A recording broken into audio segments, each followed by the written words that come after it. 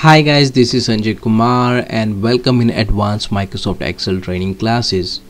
And we will try to cover all the advanced features that we have in Microsoft Excel 2013. So we have divided those modules in three parts. So you would be able to see that here. That module 1 is for data protection, integration and customization. Module 2 for advanced techniques, and module 3 for data analysis and turning data into decisions.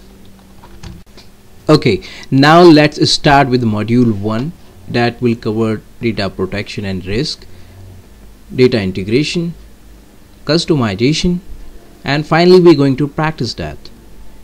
And what exactly the data protection and risk is. So let's cover it here.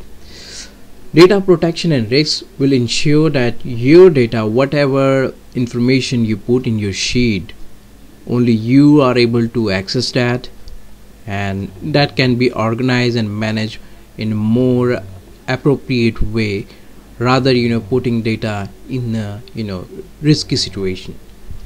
So data protection and risk will cover Excel features just like a mark as final, encrypt with password, protect current sheet, protect workbook, restrict access, and mark as digital signature. So let's start with mark as final feature in Excel 2013. So what is a mark as final feature?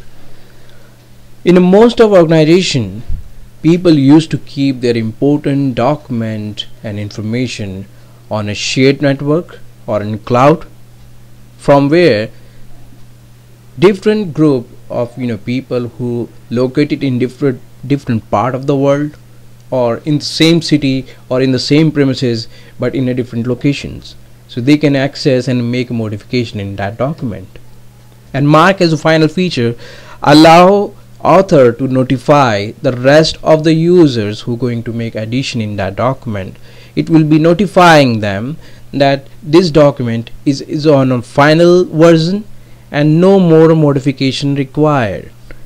So mark as a final feature is a kind of notification that allow author to notify the rest of the team members or that the world that no more addition required.